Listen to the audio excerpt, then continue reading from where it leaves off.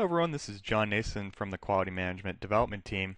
Today I'm going to show you some new features in the 2012 beta that's available on Jazz.net. I'm going to focus on efficiently and easily tracking test execution progress, and I'm also going to show a couple little UI tweaks here and there and other features as I go along. Today I'm going to be playing the role of a SVT test lead, and I want to be able to easily track my status and share it with the rest of the team. So the first thing I'm going to do is I'm going to update our project dashboard to show the SVT test status.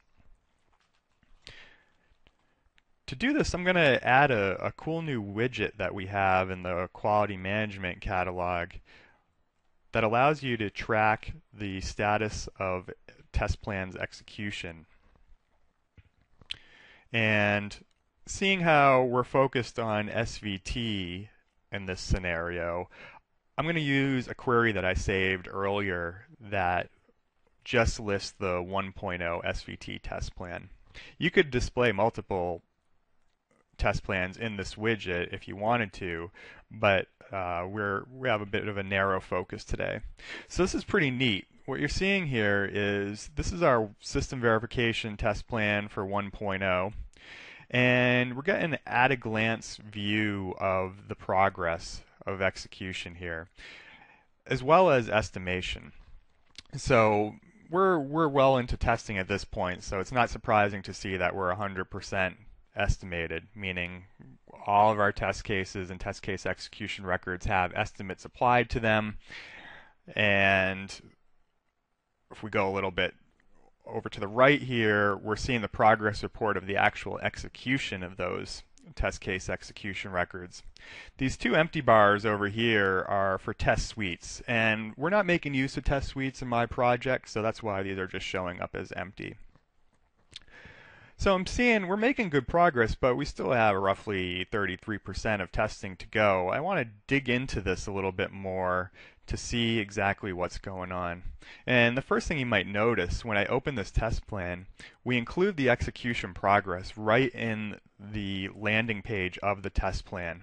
So you're getting a nice at-a-glance live view of your current planning and execution for this given test plan. I want to reemphasize this is live data. So, if you have a 10 a.m. status meeting and it's 9:55, rather than dealing with a report, you can just go right to the test plan and see how the execution is progressing. So, I'm happy that we're most of the way done, but I want to get a sense of what's remaining and if we have any roadblocks here that's impeding the team. So I'm going to go, and this is actually new, I'm going to show the test case execution records directly in the plan. We haven't had this section in the test plan before, and I'm actually really excited that we added it because I think it makes it much easier to accurately track what's going on with your test plan's testing effort.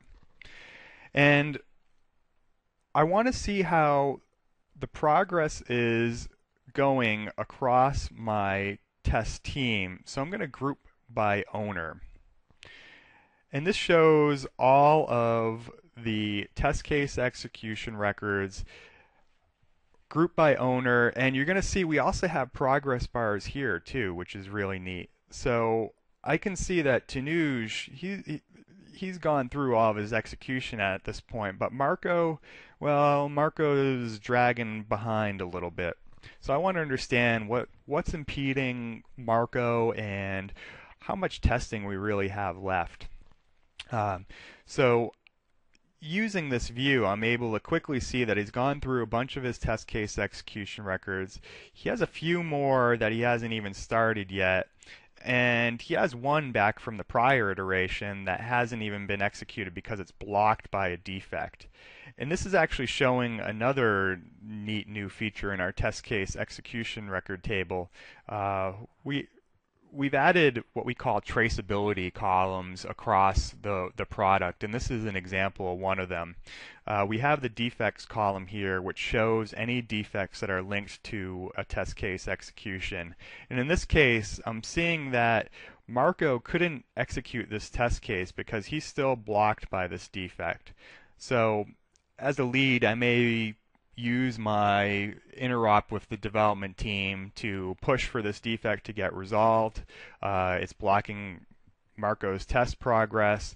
I can see that here that he estimated that test as 1 day and 2 hours, so he's got some time left that he's going to have to catch up once that defect is ultimately resolved.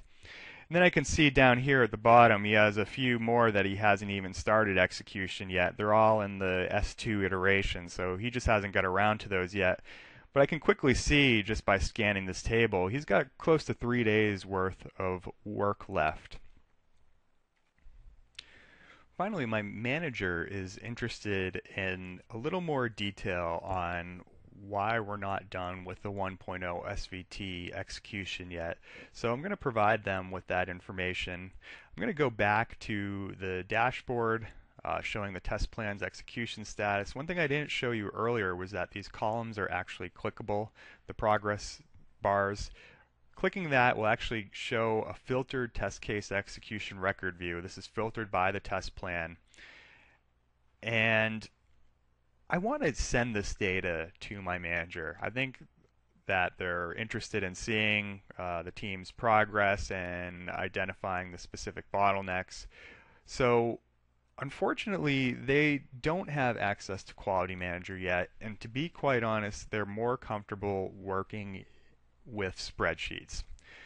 One new feature in the 2012 release that they'll be really excited about is the ability to download this data as a CSV file, which you can then open in any spreadsheet program.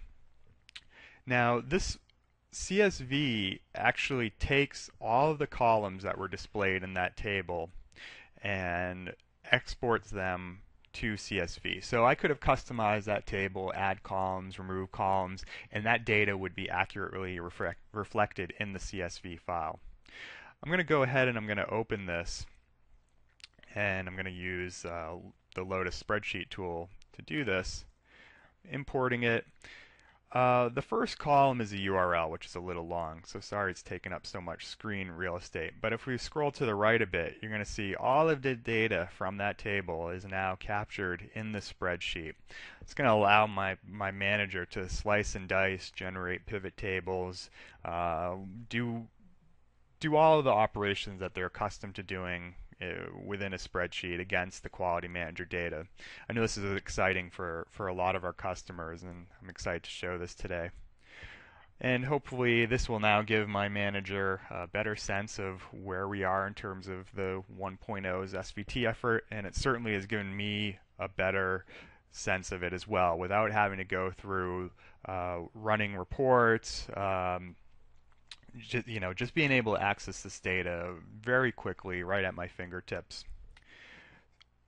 I hope you enjoyed the demo today. Thank you very much.